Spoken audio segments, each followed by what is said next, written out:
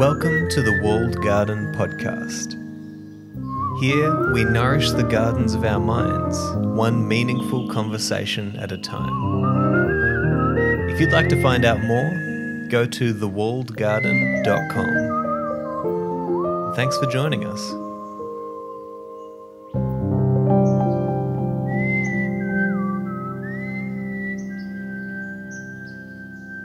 Hello, my friends, and welcome to another episode of the Walled Garden Podcast.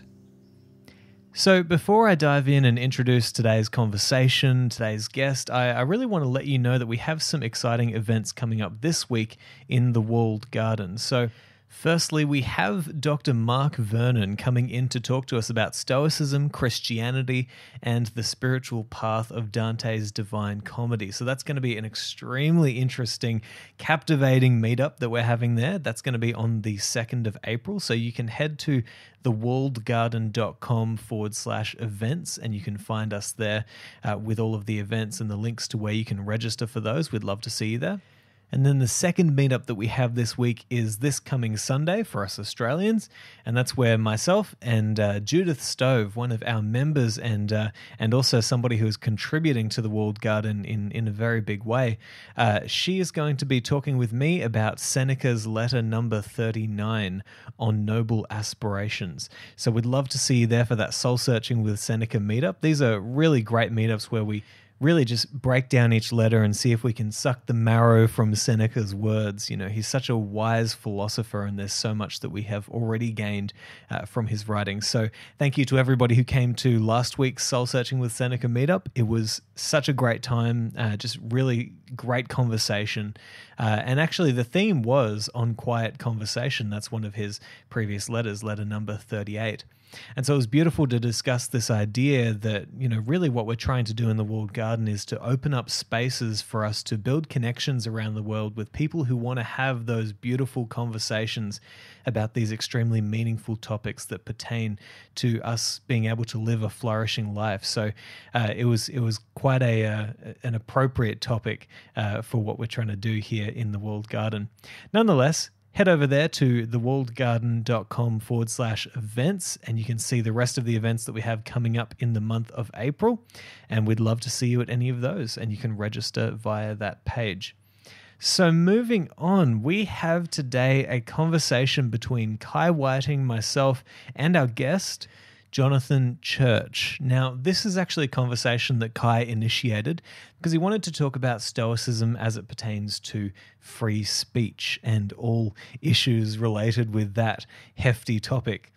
And so this was one of our Walled Garden live meetup and Q&As, and it was so much fun to have a whole bunch of people there to discuss this topic. So remember that if you are a member of the Walled Garden, then when you're logged into the website, you can get that full conversation and Q&A right there on the page where you'll actually find this episode as well. So let me tell you a little bit about Jonathan Church, and that'll give you a bit of an idea for why we wanted to have him along to talk about free speech, and then we'll just dive straight into the conversation.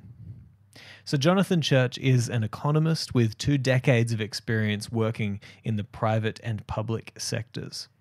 His professional background is in antitrust, intellectual property, valuation, inflation, index number theory, statistics, and finance. In 2016, he began writing a weekly column for The Good Men Project, with a focus on current affairs, social justice, and masculinity. In 2018, he was diagnosed with a low-grade brain tumor, which led not only to brain surgery and radiation, but also to a decision to pursue his passion for writing and scholarship without restraint. Outside of his day job and time with his daughter, he spends most of his remaining time as an independent scholar writing on economics, finance, and social justice. He's been published in Quillette, Areo Magazine, Arc Digital, the Agonist Journal, Merion West, the Good Men Project, Culturico, New Discourses, the Washington Examiner, the Daily Stoic, and the Federalist. He's also published poetry in Lummox, Big Hammer, and Street Value, as well as short stories in Vending Machine Press and the Agonist Journal. He graduated from the University of Pennsylvania with a bachelor in economics and philosophy, and from Cornell University with a master's in economics. He is also a CFA charter holder. Any time left over is spent exercising and playing chess. Okay, so with that all said, I hope you're excited for this conversation. We really got into the weeds. It was a great conversation to have, and I think that we took it in a whole bunch of different directions, but nonetheless, really focusing on that question of, what are the bounds of free speech, and especially with that kind of Stoic tilt to it. So I'm not going to hold you up any longer. Without any further ado, I want to present to you Jonathan Church, Kai Whiting, and myself speaking on Stoicism and free speech. Enjoy.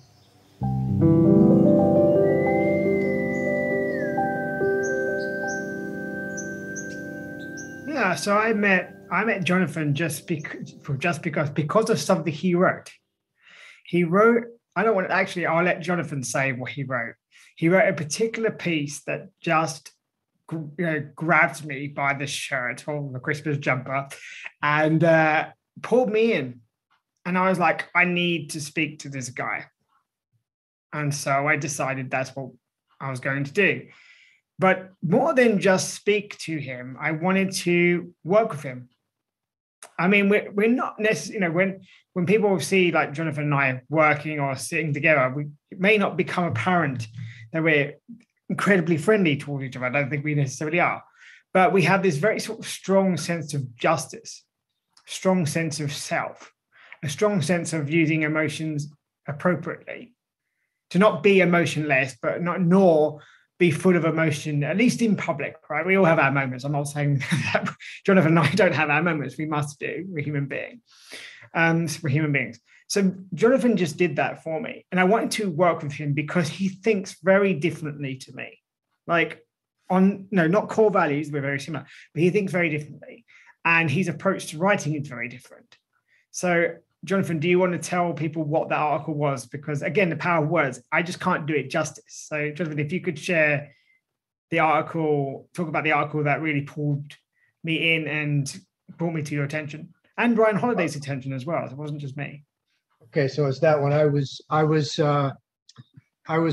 90% sure I knew which article you're referring to, but I wasn't entirely sure because I've written a lot in recent years. But I assume it's the brain cancer article for Quillette, which is published by an Australian native, Clara Lehman. But yeah, essentially, it was just an article that I wrote in reaction to APA guidelines that had been released in January 2019.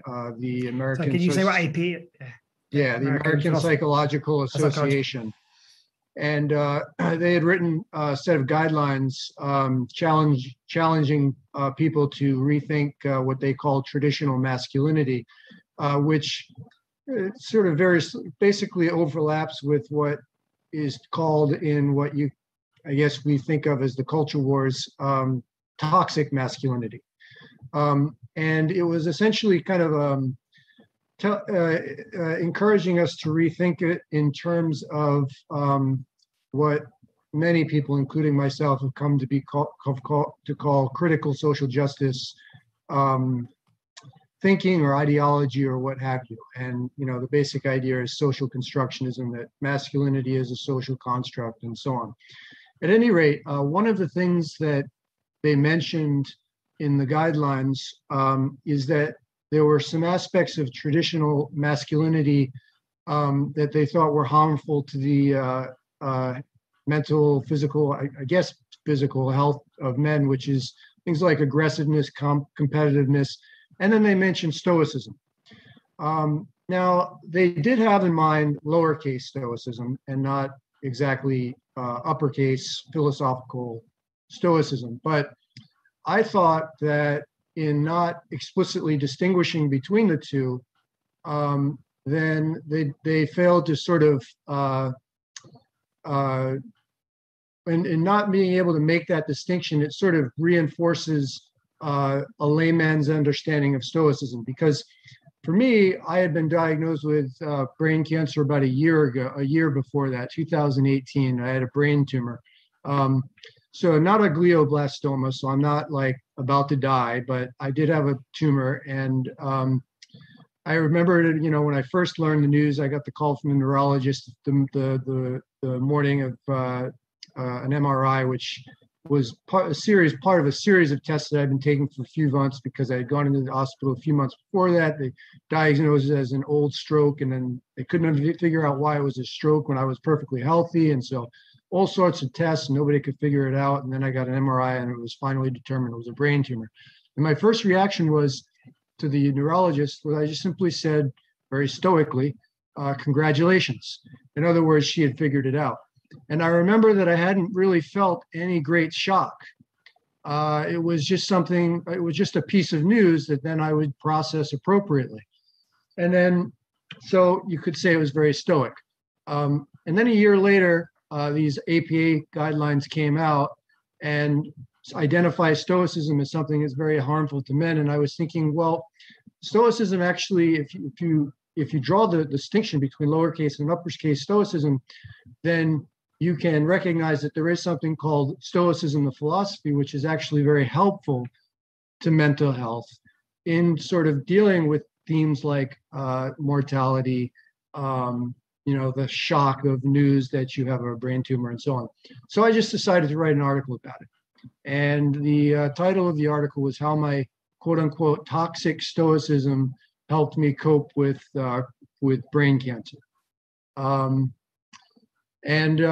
Essentially, I was sort of following along the line of thinking that I had been developing in a series of articles, which was developing a serious critique of what I've called critical social justice ideology. Happy to talk about that, although we probably want to stay focused on Stoicism. But I thought, I've had an interaction with Donald Robertson on this through email, and he was pretty explicit that what they're talking about is lowercase Stoicism. And of course, I acknowledge that, but I thought that it was problematic not to actually explicitly draw the distinction between lowercase and uppercase Stoicism, because then you just basically further reinforce the notion of Stoic as, mentally unhealthy. So I wrote an article essentially talking about that, and saying that, Stoicism is actually a good thing. And that the APA maybe was mistaken in talking about Stoicism as a harmful aspect of what they call traditional masculinity. And apparently, Kai was struck by the article. I guess it had a sort of tone of a measured tone, the kind of temperance, I guess, if you will, that we try to cultivate in Stoic philosophy. Ryan Holiday picked up on it because he likes to read Quillette, and so I was on his podcast about a year ago, maybe. But at any rate, that's essentially what that was about. I thought, Kai, that you had also seen me on that podcast with Counterweight, but at any rate, that was how I wanted to meet you as well. But how I wanted to work with you was so I should have distinguished. So I first come across you in the podcast show, right? But to really sit down and work with you, that was through the article, because it was something that was so powerful, right? Again, the power of words. It is so rare that it wasn't just a sentence that I thought of like, yeah, that really resonates. The whole bloody article was like in my face. Like, if you want to, if you're calling yourself a Stoic or you identify with Stoic principles, try having brain cancer and try to respond to that. I should add to that. Yeah, I should add to that. The basic distinction I drew in that was between emotional repression and emotional restraint. Donald Robertson has a bit of a problem with that distinction. I think that he says a lot of psychotherapists would not see a distinction. And I take that to heart. I understand what he's saying. And I think he's correct that a lot of psychotherapists would maybe not see that, but I would disagree with them. And the reason I would say that is I'm thinking about how Stoics view emotion, like Margaret Graver and Stoicism and emotion. And I'm going to botch this, but she talks about what it is to feel afraid and what it is to be afraid. And the idea being that with Stoics, you're essentially taking a pause to evaluate what the emotions mean for you and how to cultivate the correct or the healthy judgment about that emotion. And so when I say emotional restraint, I'm not really saying that I reject emotion or that I'm trying to repress it, but rather to restrain the initial visceral, as Simon used the word Simon used in talking about his poem, in terms of the reactions to the poem, to restrain that initial visceral reaction, take a pause to evaluate the emotion, not to repress it. And so that was a distinction I drew between in the essay, and I still abide by that distinction, even if Donald takes issue with it. But I appreciate what he's trying to say. But that's basically the distinction I was drawing in that article. So my first question to you, Jonathan, is for men in particular, why is free speech an important aspect of civilized society? For men in particular, I will ask you a different question about women, but why for men in particular might it be? Considering what you've just said about being stoic and being emotionless, and I would say one way to express one's emotion is through speech. Why would you say for men in particular, potentially, free speech is important to a civilized society? Well, my initial reaction is I don't know that there's anything that stands out to me that's specific to men. It seems to me that free speech is just something that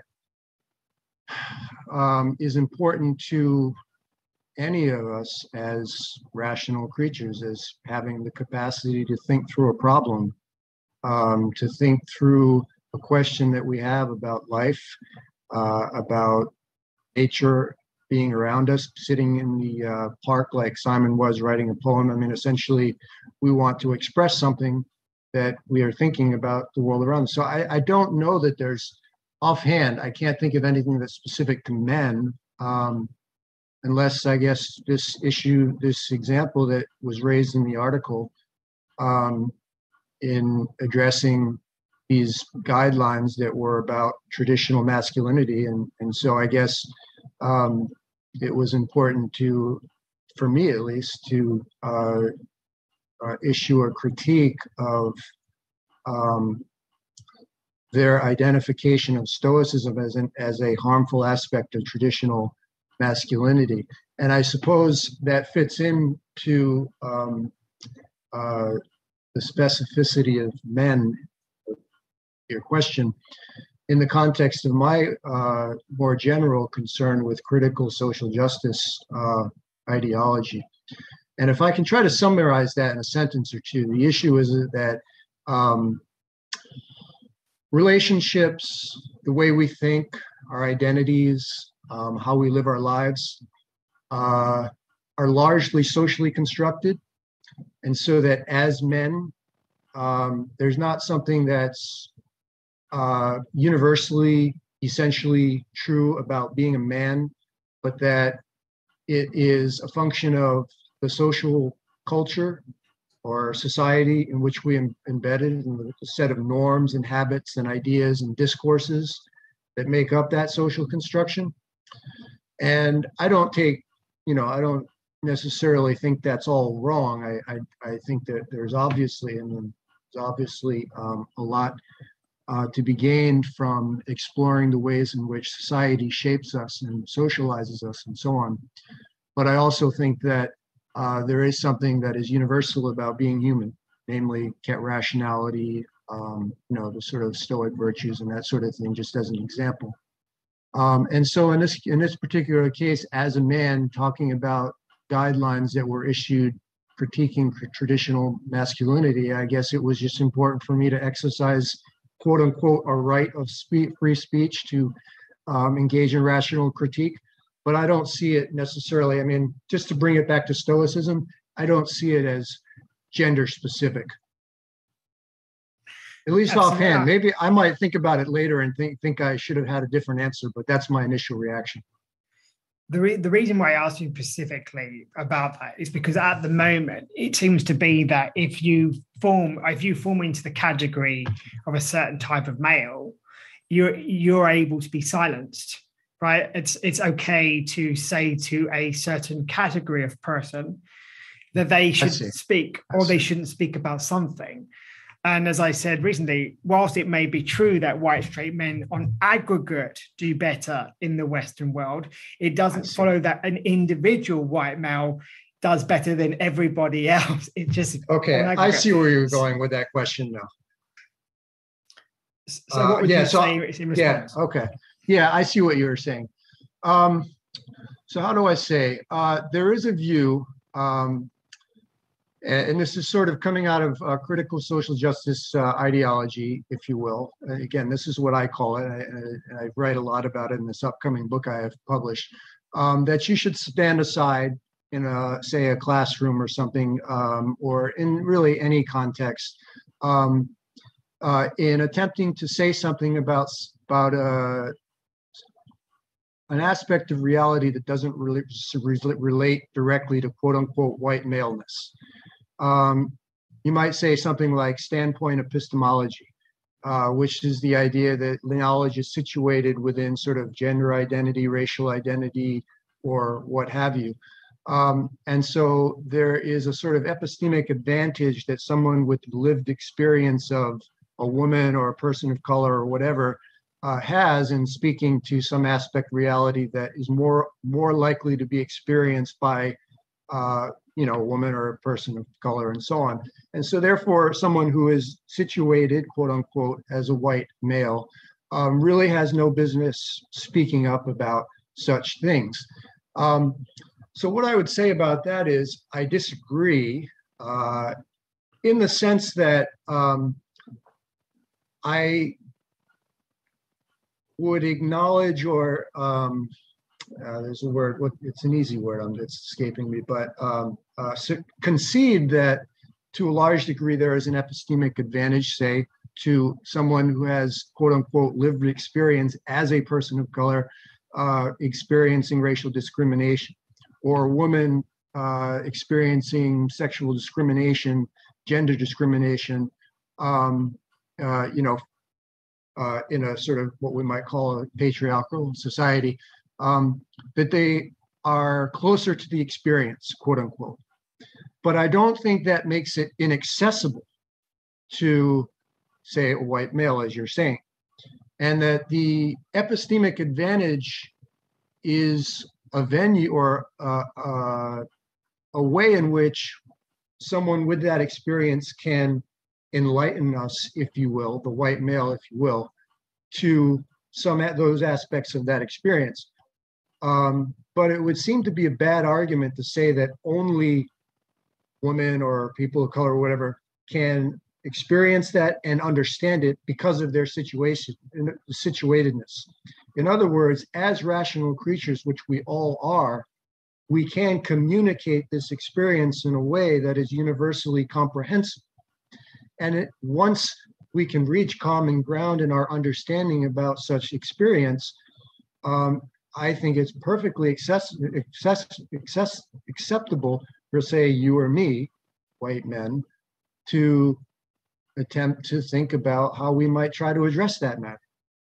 And I think it's also accessible to, and this is, I suppose, the more controversial step, to also have to be somewhat skeptical, or to express skepticism or just doubts or questions about what you might infer from lived experience of other people. I mean, in other words, the perfect example of this is microaggressions, but we could talk about that. And I am very skeptical of the paradigm of microaggressions. And I think that maybe that's where we want to anchor that the answer to your question, which is that if people aren't familiar with this term, the notion is it was coined by a guy named Chester Pierce in the 1970s, and more pertinent there, but it's like constant put downs, of racial minorities that have psychological harmful effects, and definitely I can see that being the case in the 70s. In 2007, there was another paper came out by Daryl Ring Sue He was on a plane ride with a friend. The airline attendant asked them if they could sit in the back because it balances out the weight of the plane. It was a small hopper from New York to Boston, and he thought that was, a microaggression. It was an insensitivity to him as a person of color, and I think it's perfectly acceptable for someone like, say, me or you to take issue with that interpretation and to say, no, that actually wasn't a microaggression. And so I think in that sense, free speech becomes very important for a man. Thank you. Because it was a hard question. It's a hard answer, isn't it? Because there is that view that just because you form part of a category, I mean, you can be assigned a category that you don't belong to. People could assume you're a straight white man, and you may not well be a straight white man. So it's quite interesting that you have these categories and these categorizations of people. But I think this is where we have worked together and saying Stoicism calls us to recognize, as what you said in your first question, that rationality is open to all. The irony now is that people are saying the opposite. Like, in some respects, white straight men cannot be rational creatures. We must educate them. They're not able to, see somebody else's lived experience and go, well, whilst I have never lived through that, I can, because I have reason, because I have the logos within me, acknowledge and understand on a very human level how this might affect you or how it might make you feel. And that doesn't mean that I don't listen, right? Because there are, I'm not saying that, no man, quote unquote, mansplains anything. But I think a lot of people are just using these terminologies to actually silence individuals, which is interesting, because you're not actually subverting the hierarchy in the way that people, I'm subverting the hierarchy. No, you're just playing the same game to your advantage, which you're just actually appealing to how hierarchies get formed. I do think that Stoicism is powerful because it does appeal to reason, which will then go into the other fallacy that logic and reason is something that's associated with whiteness. And again, something else, another way to shut down what might otherwise be a rational discussion. Could you comment on this? Firstly, what is whiteness as a concept within critical race theory? And we better define critical race theory, because I don't know if everybody would know that either, if you can do that in a very sort of elevator pitch.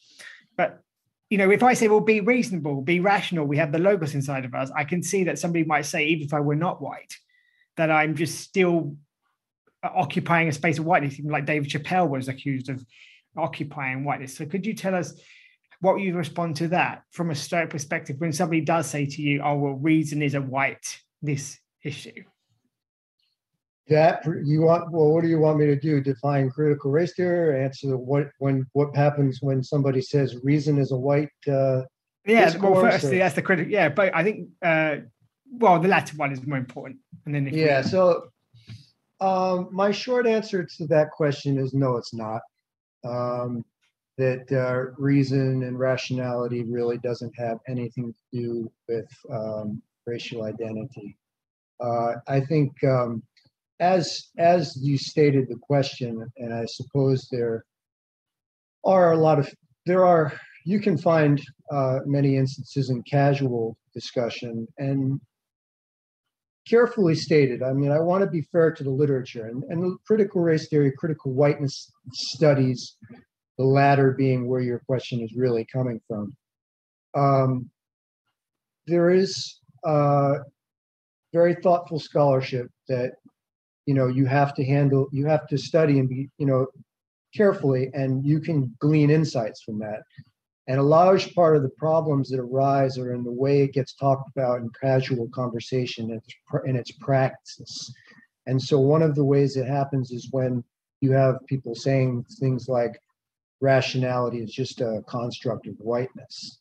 And that becomes very problematic. And I think that the real criticism the real point in critical whiteness studies or critical race theory, which are both and ultimately derivative of critical theory, critical race theory more specifically with critical legal studies, is that there is a kind of underlying suspicion, maybe not suspicion, but awareness that reason alone does not always serve us well. because it can reflect dominant interests. And one way to think about that is to distinguish between what's called objective reason and instrumental reason. This comes out of the Frankfurt School. An objective reason is essentially using reason to evaluate, your ends, what it is that you're trying to do, why you're doing it, the object of your ends, what's the value in what you are pursuing. And instrumental reason is just the idea that you're just trying to figure out how to get something. You're trying to develop the best means to attain it. And there was a Frankfurt School critical theorist, the founding critical theorist, Max Horkheimer, who wrote a book called The Eclipse of Reason. And the idea is that instrumental reason eclipses objective reason.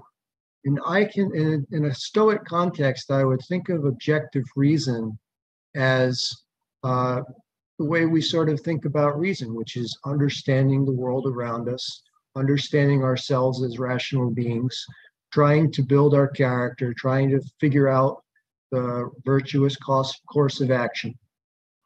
And the notion of instrumental reason, which is just focused on means and not ends, essentially just puts an end. It distracts us from thinking about the ends that we pursue. Now, how to bring that back to critical race theory and critical whiteness theory and so on is that CRT and CWS, we'll just call it that for short, is ultimately very concerned with systems of power. That's where white privilege comes from and these other types of notions, is that power is manifest through discourses, the way we talk about reality, is social construction of reality through discourse and language. It's concerned with institutional, sclerotic institutional structures that sort of embed these power structures. And if you think about critical legal studies, there was this distinction between legal formalism and legal realism. And formalism was the idea that all we need to do is judge in very neutral terms. I mean, I'm saying this in shorthand. I'm sure CLS scholars would want to flesh out all of the nuances, but the idea being that you just can develop rational, neutral rules that can arbitrate disputes towards the end of justice. And the idea with critical legal studies, critical race theory, critical whiteness studies, and so on, is that there is no guarantee that you can have neutral, rational rules. And so you have legal realism, which is about the way that reason is not sufficient and maybe can even undermine the pursuit of justice in law through the ways that systems of power get embedded in institutions, largely through discourse. And there's a huge paper by, like 140-page paper by Gary Peller, the Georgetown Law Center, Metaphysics of American Law. And you want to get a sense of what they mean by, the ways in which discourse can undermine, the administration of law and the pursuit of justice through rational means. That's it. So to recapitulate, what we're talking about in terms of critical race theory, critical whiteness studies, critical theory, critical legal studies, so on, all these various branches, are systems of power that are manifest through social practices and social discourses. And the idea that reason is not by itself sufficient to ensure the pursuit of justice within the administrative apparatus of our institutions. I mean, it's very powerful. Being a Spanish and Portuguese speaker, when people talk about white, like in the particularly American sense, that one drop of blood theory, that one drop of blood makes you black. There's a very UK, US kind of concept. Whereas in Latin America, that's not the case. So it's just very interesting, again, that the way that you think about race is structured by the way you think in general and the way that language is passed down. So if I was to play devil's advocate, I would then say to you, well, therefore we should restrict speech, right? Because speech is dangerous, right? If speech is dangerous, you use it to say, for example, that one drop of certain blood makes you a certain type. And if we had a Spanish, mindset and language, we wouldn't think that way. So maybe we should just ban certain language, just not tasteful. That's just tasteless. What would you say to that from a Stoic perspective? The idea of banning speech because it's harmful. It's if I based on your argument, if I'm playing devil's advocate, I mean my position, but if I'm playing devil's advocate, speech can be dangerous. So why don't we just ban it? Yeah. So there's two things. What I was just talking about is not necessarily the notion that words are violence, right? That's the second thing I'll talk about. But what I was talking about in terms of, so this is where you have to, you kind of go back and read people like Heidegger and then Derrida and Foucault and all that, just very, very abstruse philosophy. But the idea with Derrida or Foucault is that discourses function as power. And it's not that we say things that are harmful directly to people that can be harmful, but that they reinforce practices that we engage in that essentially reinforce hierarchy. And so it's not that the words themselves, enact a violent act. It's just that they reinforce ways of thinking that keep systems of power in place. And Foucault would talk about that in medicine. He would talk about that in sexual practices. He was talking about that in prison, the famous panopticon. And Derrida would talk about it in terms of presence and absence and so on. But I wanted to clarify that. And I think in that sense, free speech isn't a problem, either for critical theorists or critics of critical theorists, because both are talking about the way in which language either does or does not enact power and privilege. The second thing that does come up, which I do think is pertinent to these controversies that arise, is the idea that words are violence. And I'm generally of the view that words by themselves per se are not violence. And Jonathan Haidt and Greg Lukianev, in their book, Coddling of the American Mind, I think they develop a nice little syllogism to illustrate why not. And the idea is that you can say something that creates stress, and they're actually piggybacking on what somebody else said as to why words are violence. And the argument is that you can say something that causes stress, and then when you feel stress, that can lead to harmful effects, psychologically or I suppose even physically. And so you have a kind of transitivity. A causes B, words cause stress, and B causes C, stress causes physical harm, and so A causes C. And they correctly, in my view, point out that we can certainly say that A causes C in that transitive relationship, but that doesn't necessarily make A itself violence, right? Because you could say, this is their example, I'm going to give a lot, a teacher gives a lot of homework. I'm going to give you a lot of homework tonight. And those words create stress amongst the students. And then the stress amongst the students, you might say, is harmful. But certainly saying the words, I'm going to give you a lot of homework, cannot be construed as violence. So the argument being that words by themselves are not violence, at least in my view, and a view of Haidt and Lukianev. But that doesn't mean that we should just say anything. I mean, we have hate speech laws for a reason.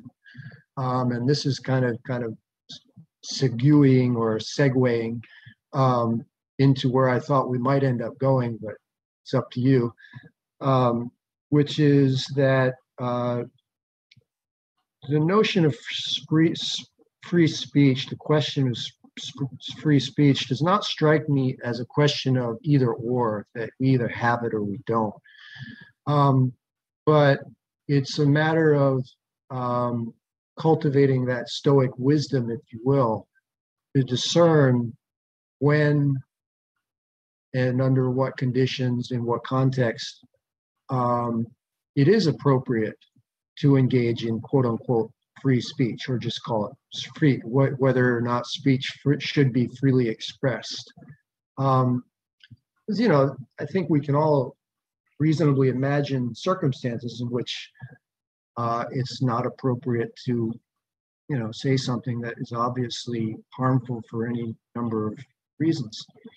So that's, I guess, what I would have to say about that. Do you mind if I jump in here at this point? Yeah. Because so Ashley wrote something in the chat, and I think that this is this perfectly fits with the direction the conversation is going. So Ashley says, and I don't know if this is necessarily Ashley saying this is his opinion or perhaps provoking us with a thought, but he says dangerous free speech is when people started bleaching their babies to cure them of autism because they found a Facebook group giving them advice about it. So that's a true incident. It's a true incident. So that's a classic example of where one might, that's a real devil's advocate sort of scenario there, where you could say, okay, well, certain speech can kind of lead people in the direction of terrible behaviors. Now, you can also give examples of when scientists who should have had the expertise, for example, have created products and told people this is completely safe. And then 10 years later, you see people having babies with deformities, and now you've got a huge problem on your hands. So it seems to me like one of the major issues is, who do we allow to define what speech is safe and not? Yeah. And how much power do we give them to do that? Because it seems to me, and I want your thoughts on this, Jonathan, it seems to me that as soon as you start saying, well, perhaps we can take a little bit of this speech away, you're not allowed to say this, a little bit of that, I think that you have to have the assumption when you do that, that humans are not capable of reasoning themselves, and that they must be coddled, and that there are certain things that we have to protect them from. And to me, I think that, of course, we can all talk about the slippery slope fallacy. I'm going to use it. I see that as a very dangerous slope to roll down, is when you start saying, well, humans don't have the capacity to actually reason their way through this. There's always going to be 2, 3, maybe 10% of the population who are going to do wild things based on words that they've heard other people say. Now, do we let that portion of the population make us believe that the entirety of the population must be safeguarded against certain forms of speech? I guess that's my question to you. Massimo Pigliucci, I assume he is familiar to everybody here, wrote an article for Areo last May, in which he was, among other issues, raising this sort of idea in talking about free speech and virtue ethics. And that, he was kind of giving an historical overview, talking about the rise of the printing press and efforts to repress that. But now we sort of have another problem with social media, which democratizes the dissemination of information like nothing we've ever seen. And so you have examples like that, and we can all sort of cite several other examples, particularly in light of our current pandemic.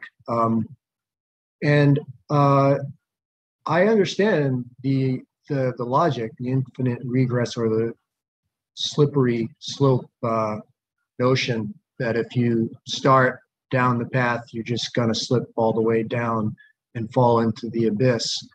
And I think what comes to mind for me is the notion of the Stoic sage.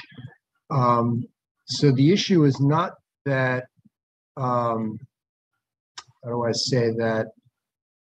We are all, So Stoicism and its understanding of nature and rationality strikes me as teleological in nature. In other words, we have the potential to be perfectly rational, to optimize our life, to reach our fullest potential in terms of virtue and character and the exercise of reason and so on.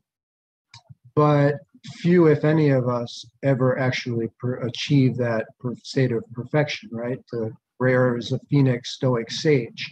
And so it's an issue of striving to be as virtuous as we can, or in this particular case, rationally or through the exercise of reason, arriving at some correct judgment about some aspect of reality, such as, I don't know, whether you should take a vaccine or something like that. But I mean, I think you just have to acknowledge, and I mean, I think this is sort of part of, at least for me, Stoic comportment, or if you will, is coming to terms with the fact that most, if not all of us, are going to be imperfect, and just striving to be as wise as possible in terms of, either arguing it out, having a conversation, like the scientific community and peer-reviewed publishing and all that, having seminars and so on. What was a quote that I came across in Massimo's article that, people exist for the sake of one another, teach them then, or bear with them. And so if you are on the right side of the issue, you either try to teach them or bear with them. He's talking about being with someone, the uncle at the holiday table who insults you or whatever, but you can sort of see how it applies to this. So I guess I just don't have a perfect answer because I'm not a sage. But I don't necessarily think that restrictions on free speech necessarily imply the slippery slope. And I mean, you can think of an obvious example like yelling fire in a theater, right? We don't want that to happen. I'll say something controversial right now, and maybe I'll get berated for it, but I supported the Twitter ban on Donald Trump. And I think that was a good, rational decision on the part of Twitter. So I do think that at some point you have to come to a judgment about the types or the degree to which you would restrict speech. And that's just a general principle. In each case, it's obviously going to, it's going to be a weigh and consider type of thing. Kai, I don't know if you feel that this is the next appropriate question, but if not, I want you to take over. But it seems to me like, okay, so I would probably disagree with you on the issue of banning Trump from Twitter. I thought that was a pretty, perhaps I haven't thought about it as long as you, but my initial response is, I don't like that. So maybe, seeing as we're talking about free speech, do you want to run us through your arguments for why you think that was a reasonable decision? Essentially banning him from Twitter. Well, the basic idea, I suppose, I guess it's sort of a consequentialist type of argument, although I don't know that I'd like to characterize it as such, using that specific word, since we're trying to be virtuous ethicists in a sense. But given the position that he was in, President of the United States and so on, and at least what I take to be the demagoguery of his utterances, and how he thought about things and how he spoke about things, and the demagoguery, again, in my view, to me implies a degree of influence. Because a demagogue is a demagogue because he or she has influence, I suppose. I'd have to think through that reasoning there, but he certainly had a lot of influence, which leads then to, and again, I apologize for being a little controversial, but I think it does lead to a certain kind of rise of conspiracy-minded movements like QAnon or what happened on January 6th in the U.S. And I mean, I don't want to draw a direct causal connection because these are the types of arguments you have to be careful in making. And I would probably have to write up a very thought out essay trying to lay out the case. I've written some things on Trump in the past, and I can refer people to those essays. I mean, in short, I'm not a fan, but I do think that the degree of demagoguery into which he shamelessly was engaging had sufficient harmful social consequences that there was no need to give him that kind of platform. And so I suppose it really is a function of the degree of influence that he had and the way that he was not virtuously, and that's in my judgment, exercising that right of free speech, if you will. And I know a lot of people who disagree. I have, as a critic of Robin DiAngelo and her work on whiteness studies and white fragility theory and so on, I certainly have garnered fans, if you will, from people on the right of center. And I imagine that many of them would disagree with me on this. And again, it's not to sort of toot your horn, but I mean, Greg Sadler tells us that courage is about having courage for the right reasons. And, I think I have to just kind of, exact my fortitude in coming to that conclusion for the right reason, quote unquote, in my view. And by the way, I said on Twitter before this that, I've never blocked or muted anybody on Twitter because I welcome critique. So it's not as if I'm trying to be definitive about this. But at any rate, yeah, that is the conclusion at which I arrive. I mean, Jonathan, if you think about it from a Stoic perspective, free speech is an indifferent. It's the way. That's a good point. Yeah. I mean, it's not. It doesn't follow that free speech per se is just or unjust, right? It's by using reason this is the issue that I have with lack of free speech. All people that fall into the category of whatever is the least popular at the moment, right, cannot speak. Is different to this particular individual in this particular circumstance because they have done this, because they will continue to do this. I have reason to believe they will continue to do this. Should not be allowed to continue to speak in that way. Is a much more virtue ethics perspective because you're not saying that a category, because in Stoicism, we never talk about categories. It's categories of people. So we just talk about categories. Categorization of people is not something that a virtue ethicist would do because they literally do think about an individual. Well, yeah. It's an indifferent from this point, it's an indifferent in the sense that it's not a virtue or a vice, right? So it's sometimes it's preferred and sometimes it's dispreferred, right? And yeah, I'm just thinking about this in terms of justice, which is the idea, I just very simply think about it as, treating people with respect and dignity, but also more socially or more generally about society in terms of, a more just society. And I don't think that that Donald Trump was advancing the cause of justice. I think it's regressing in that regard. And I think the virtue ethicist or the Stoic response or path, if you will, is to try to help him cultivate that character, to do what you can to teach him, otherwise bear it, as I was just quoting Marcus Aurelius. But in this case, I just, what is the probability first that I could ever even get the opportunity to talk to Trump? And even if I had that opportunity, what's the probability that somebody like that is going to listen to me? It's very, very infinitesimal, zero.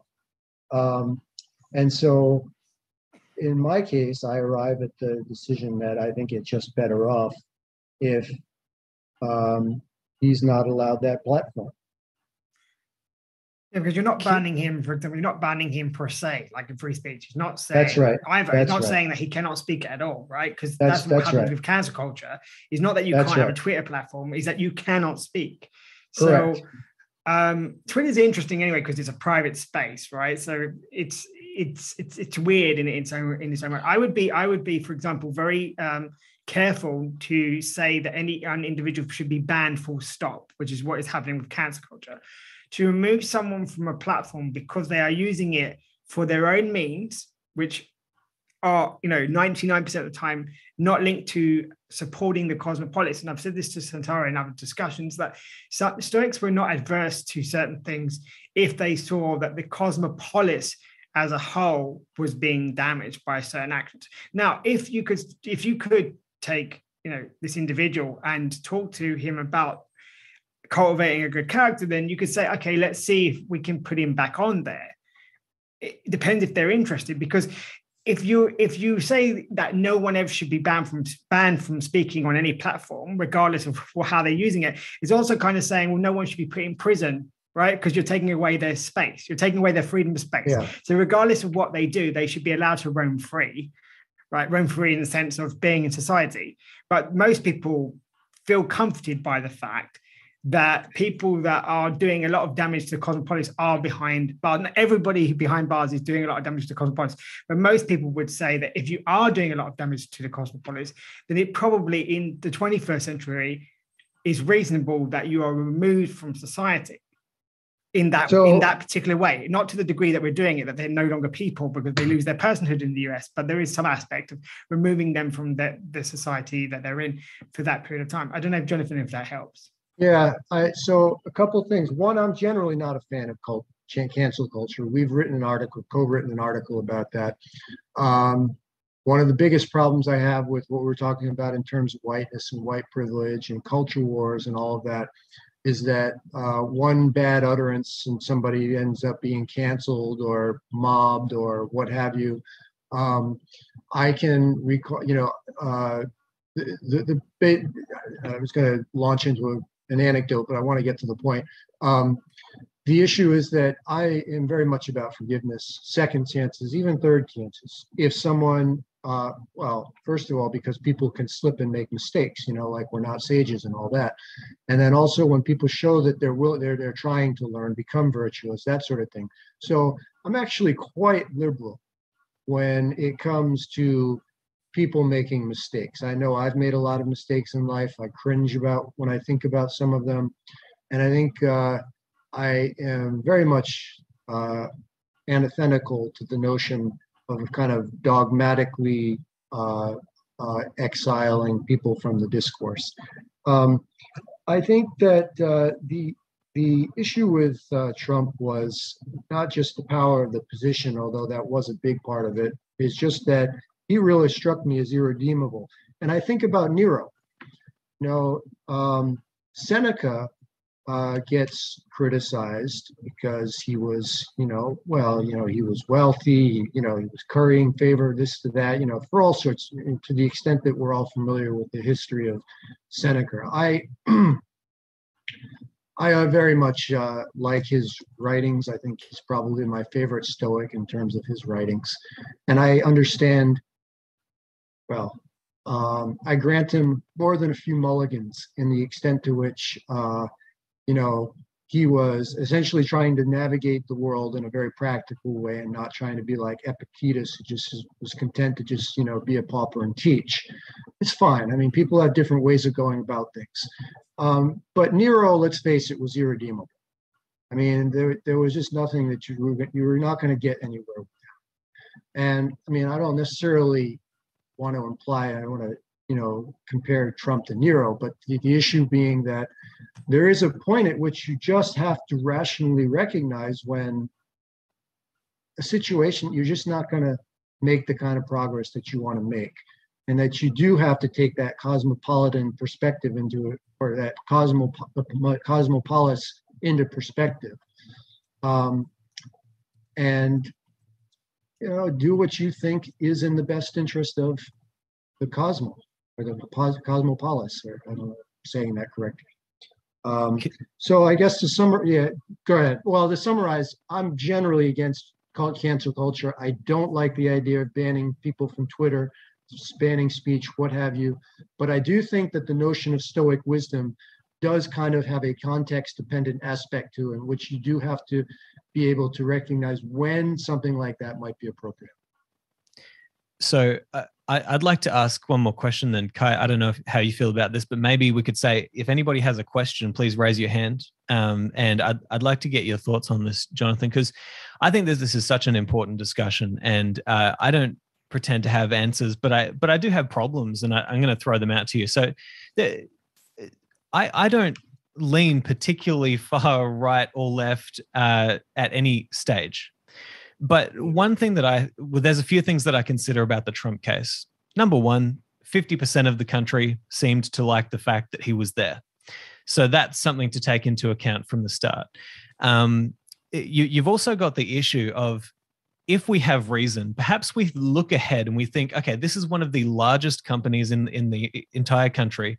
It's basically a public square for discussion. And what we're about to do is remove somebody who 50% of the country actually like the fact that he's there. And you might reason from that you might be doing more harm than good by taking somebody like that away from the public square, because you might think, well, what could happen as a result of that? Well, what you might say is what could happen is what exactly did happen, which is Trump's now starting his own social media platform, and he's going to get all those people on there. And now you're going to have a major division between the left and right, even in the sort of platforms that we gather on, which means that people are less likely to be talking to each other. To me, it seems like there is somewhat of a problem in looking ahead here. But also, I think that what's so interesting about our current time is, and Scott makes this point, you could take a look at the difference between the response to, say, the Black Lives Matter protests. And I'm not giving you any opinions I have about them. I think that there was some really great stuff and important stuff. But also within those protests, there were riots. You look at the difference between the response from, say, governments and organizations to those protests, to, say, the truckers' protest that's just happening now. Look at how heavily the government came down on those truckers' protests with very, very little evidence of any sort of rioting or poor behavior. And you see that there is, in our world at the moment, there seems to be somewhat of a tilt towards the left in terms of their ability to silence perspectives that they believe are not right. And so, and this is a point that Scott made in there, just thinking about the differences between how big companies and governments are reacting in their silencing of certain movements. So I wonder what you would say to something like that in the case of Trump. How much of our political biases are coming into this and clouding our reason, so that we can't see that this might actually divide people more than it brings people together? Yeah, I appreciate the point. And it's actually something that I'm sure I've thought about this at various points, and I might think about it now more that you've asked the point. And I can't say I have a definitive answer to that, because it is a reasonable question. I will say I am also an economist, and so that does come to mind with the idea that, well, there's, particularly in the case of someone like Trump, there isn't necessarily a barrier to entry, and that it is possible to develop his own social media company. That said, there are network effects and other things that explain why Twitter continues to remain dominant. And frankly, I'm not sure just how persistent Trump's influence really is. If he were to run in 2024, I mean, it's just speculation, but I feel like there are candidates that are ready to just take the mantle, like Ron DeSantis or somebody. So I'm not necessarily convinced that he does have that 50%, which is more like maybe 40, 45%, by the way.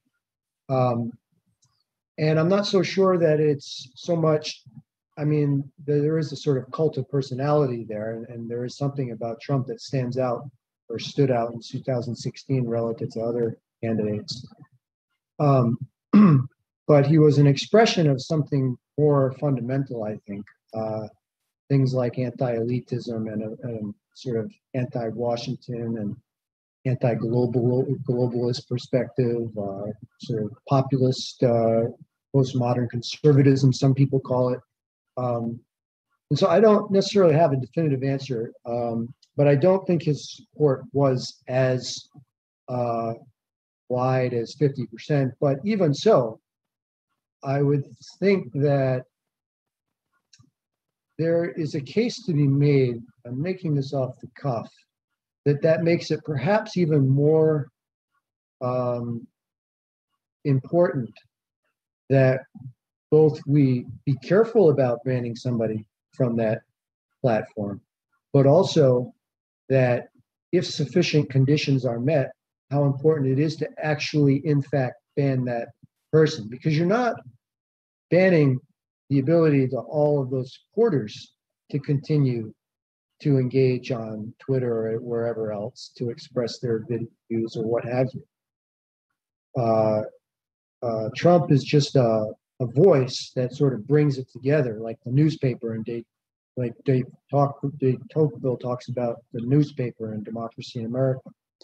And so there's just his ability to rhetorically express a converging of views, but I'm not necessarily convinced that that's a good thing. And that, again, it's a case by case decision. And sometimes, I mean, you have to, I mean, I'm not comparing Trump to Hitler here, but I'm saying, like, if you want to go to the extreme case, I mean, there's a case to ban Hitler. There's a case to ban Stalin. There's a case to ban Mussolini. And again, I actually thought that those comparisons that people drew between Trump and fascism and all that were overdone. And I didn't think that analogy really applied. But in principle, this is just a conceptual point here. I mean, there is a point, a threshold at which I think it is appropriate to not further encourage that aggregation of hostilities to which I think Trump was contributing. Well, if nobody has put up their hand yet, I'm going to assume that nobody has a question yet. Can I just answer Scott's question, though? Do you mind? Because Scott asked a question. So I think that Simon was clear that the thing that is unreasonable is that certain individuals, again, the people who like to think they're on the right side of history at the moment, which at the moment is leftist, but not the left, haven't had the same scrutiny. But this goes back to a statement that Leonidas Konstantakos and I made. I agree with that. 3 years ago. You agree? Yeah, that we made 3 years ago, that this Stoic is not, the allegiance is not to the left or the right. Yeah. Your allegiance as a Stoic is to reason, right? So if I can give enough sufficient reason to suggest why, for example, Donald Trump should be removed from a certain platform, then it stands to reason that you should use exactly the same criteria to decide whether I should freeze bank accounts to people who donate and GoFundMe to Canadian truckers. And if I am not doing that, then my allegiance is clear, and it is not to reason. So the issue is not whether one bans Trump or not, if you can provide then a sufficient reason. It is, having done that, then that criteria must be the criteria that stands, and that's the issue. The issue is not that Trump is banned, because there are, I think Jonathan has shown a good, provided strong reason as to why that may be useful at the moment. Does it mean he should be banned forever? I don't think Jonathan would advocate that at all. He's made that clear. The problem is that we are seeing a contradiction. We are seeing that aspects of Black Lives Matter, aspects were wonderful, and they highlighted to people who had not actually ever thought about anything to do with the race issue, and there were individuals who had that problem. They highlighted that. At the same time, there was a lot of tension created in very vulnerable areas, which were predominantly Black. And so they weren't actually doing what they said they were doing. So then if I use the same criteria about bringing, sort of encouraging certain narratives that have shown to be false, that are not based on facts, to bring about my narrative and my ends, then reason dictates that if I use the same criteria, then there are certain aspects of that movement that would have to be in my opinion, shut down. Definitely, because I'm using the criteria. If I were the New York Times, the criteria to remove Trump. And I think Judith was nodding, and I think she would also say that part of the issue is this double standard. As a Stoic, we can't stand the double standards. We set the criteria, and the criteria is reason. And yes, it is case by case, right? So if a person, for example, if a person says a silly thing age 15, I don't think we should rake them over the coals at 25 years old. I really don't. Even if they were 15 and they said a lot of silly things, I think we should say they were 15. What are they like now? Because Stoics aren't always, once you ban somebody, you always ban somebody. It's what about now? What about now? And only in, say, the Adolf Hitler case where the time is not going to make the difference, the teaching is not going to make the difference because he's not reachable, would you then decide in that case to eliminate Hitler, which would not be seen as necessarily, the word murder, because that's unjust killing. You would say, is it justified? So in the case of Nero, was he trying to navigate the world and be, try to be virtuous in any way? No, he was literally just doing whatever he felt like. Was Trump doing that in this particular period in his life? I would argue that yes, he had become like that. Does that mean we should have him banned in 2024? I don't necessarily think so, because a Stoic, you judge the person in that light. Does that mean that we should remove Black Lives Matters indefinitely, or because they did one, 2 or 3 things which I thought were inappropriate and unreasonable? No. But the thing that I think is being lost is that loving your tribe is not agreeing with your tribe all the time. It's correcting when they're wrong. Sorry, Judith had to go. She had a question. So she had a question. Scott, does that answer your question? Okay, so I just felt like it was such a good question, but didn't think we had. By the way, I almost regret mentioning Trump because I don't like to talk about him all that much, but he just was a way of illustrating a point. I certainly didn't want to center any discussions about Trump, but anyway, I just thought I would say that. I was hesitant to ask. Sorry, go on. I was hesitant to post my question because I knew that it could very easily be inflammatory, and I was just really curious about your perspective on that, and you've answered that well. So thank you. Kai or me or Simon or sorry. I'm just trying to. What was that? Scott, you're asking Scott who answered it well. Are you asking? So you're asking Scott who answered it well? Okay. Yeah, exactly. Scott, who answered it well? Jonathan and Kai, both. I think that both of you in your answers really got to what I was looking for. So thank you. Yeah.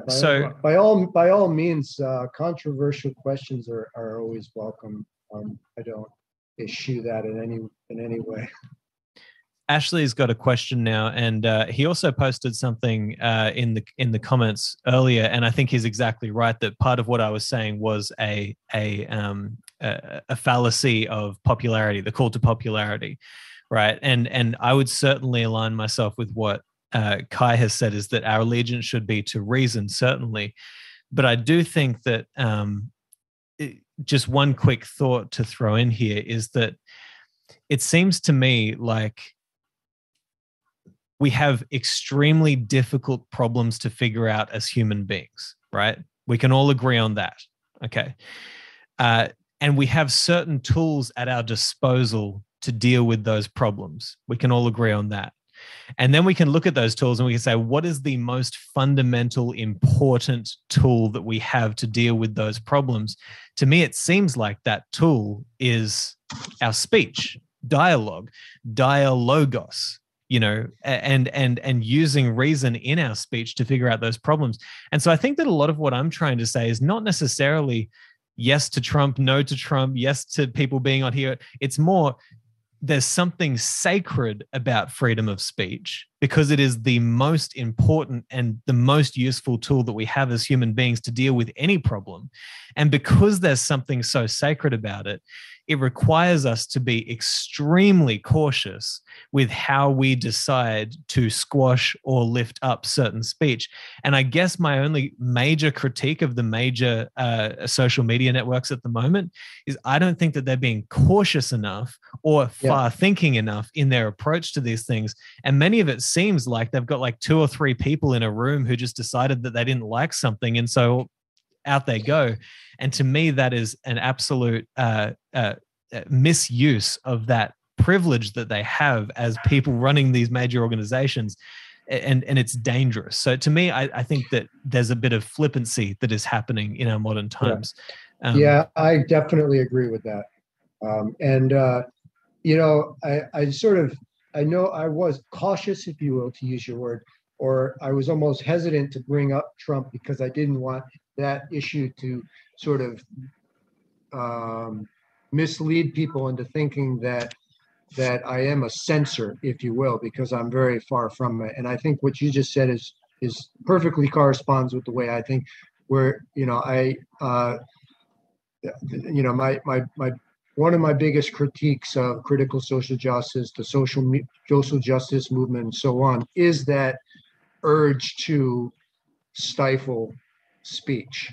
I think that goes on both on the left and the right, even though I agree that the sort of, ironically, in a sense, given the critiques of critical theorists, that the leaders of institutions, cultural, political, media, and so on, are kind of more leftist than rightist. And so I agree with all that. So essentially, yes, thank you for saying that. And I just wanted to convey the idea that I pretty much agree with your assessment there. Yeah, and you don't need to apologize for bringing up Trump. I think that that's great. I think because what it does is it brings us into the most visceral example in our modern times, of when this has started to come through. You've been listening to the Walled Garden podcast. If you'd like to attend any of our free meetups and events, or if you'd like to get one-on-one mentoring with either Sharon LaBelle, Kai Whiting, or myself, just go to thewalledgarden.com. But for now, don't forget to nourish those gardens in your mind.